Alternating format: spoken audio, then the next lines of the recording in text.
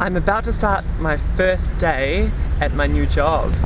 It's pretty exciting. I'm actually a little bit nervous, which isn't really like me, but I think it's a good sign. I think that just means that I care about this job. You can read whatever you like to between those lines. So, yep, I'm about to start selling tickets for the comedy festival. Yay, because, you know, Montreal in summer, it's all about the festivals. Me, I'm all about selling the tickets. Match made in heaven. Yeah! Last night, I got home, and outside our house there was this raccoon. I was like so stoked. I was just like, raccoon! Raccoon! I'm actually seeing a raccoon right now. All that time I spent in England, didn't see a badger. But, you know, a couple of months in Montreal, raccoon right outside my house. So exciting. And, you know, people who are used to raccoons just see them as pests.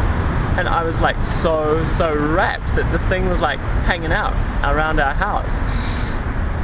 Kind of made me think that I would probably not be the best person to have around if, you know, you're in the woods and you came across a bear, because, well, I don't know what you're supposed to do if you do come across a bear, but whatever you're supposed to do, I don't think I'd do it. I think I'd just be like, wow, check that out, and creep closer towards and be like, I wonder if he wants to, you know, play with me. Then I'd just be like, ah, my face!